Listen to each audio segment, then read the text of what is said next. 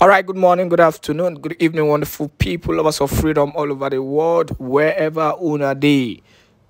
You're welcome to Let's Talk TV, your one and only YouTube platform that gives you the updated news and information on things really happen for the land. Please subscribe to this channel, turn on your notification, and we will notify you whenever we drop our spanking news. One thing you're sure on Let's Talk TV is to get them the updated news and information on all the matter where they happen for the land. Please subscribe to this channel once again and continue to choose our news platform to get your updated news and information. Straight to the news. Simon Ekpa sabotaging our efforts in Southeast. Chief of Defense Staff tells representative. Chief of Defense Staff don't come out they tell representative concerning Simon Ekpa. I wondered why these people, are hitting on Simon Ekpa. He is only doing the needful to make sure that the southeastern part of the country remains protected. No matter how he does it, anyhow way he won't do the reality is that the chief of army staff and the rest of them have actually failed to do their needful, and that is just the reality. They have failed to do the needful. They have failed to do what they are meant to do in protecting the lives and properties of Nigerians, especially those in the southeastern part of the country. And if these freedom fighters and these agitators are doing the needful, it is because of they have failed in their duty, and it's because of the issue of the marginalization that we see in the southeastern part of the country. Una know the story, una know the story, una know the matter, and una know wetin even make Nnamdi Kanu to start up to carry the mantle, first of all, to making sure that freedom comes to the people of Biafra. It is because of this act of marginalization, the Igbos, the Southeasterners, the Biafrans in quote, have actually been marginalized in a country, where they feel that they are nothing, they are not good enough to be in that country.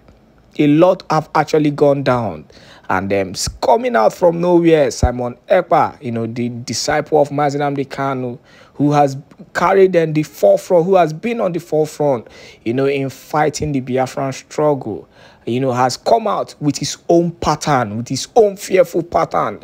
Anyhow you want to put it, anyhow you want to see it, whether it works out for you or it doesn't work out for you, the reality is that he has actually, proven to the world, he has actually shown the world that truly, that Biafrans are people, that should be feared.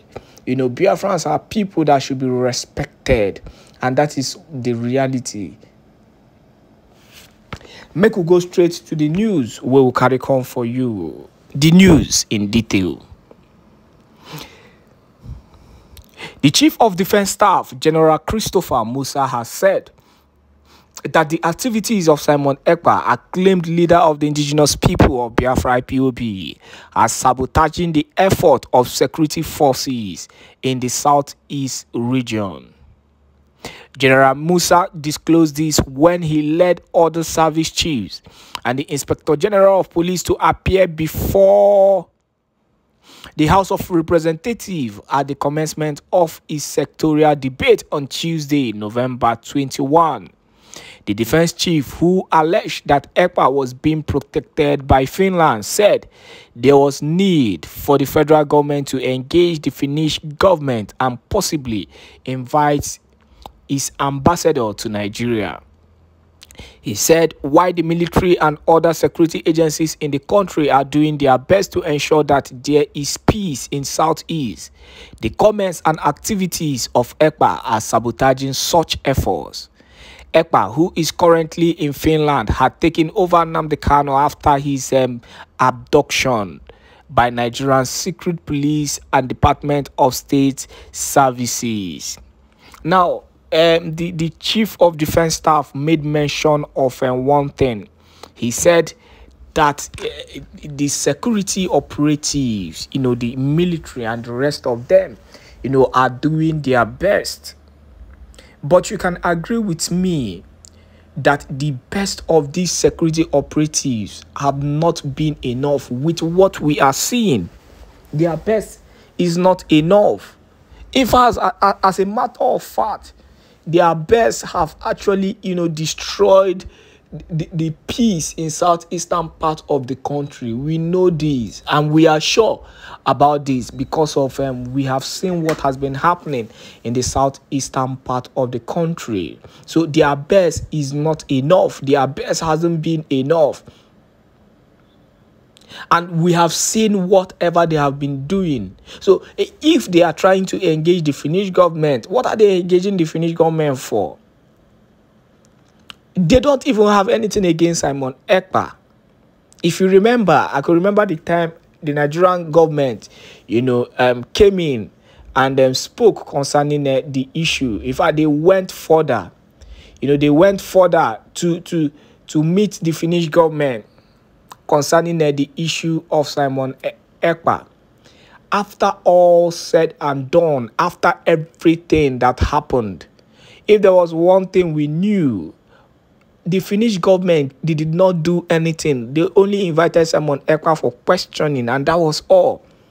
Because these people, these foreign countries, they know how to, they know how to respect laws. They know how to respect order. They follow their rules of laws and order. So if you're being caught committing any crime, they weigh things. They must have a clean evidence against you before going into action, unlike the Nigerian government and the pattern in which, they used to handle their own.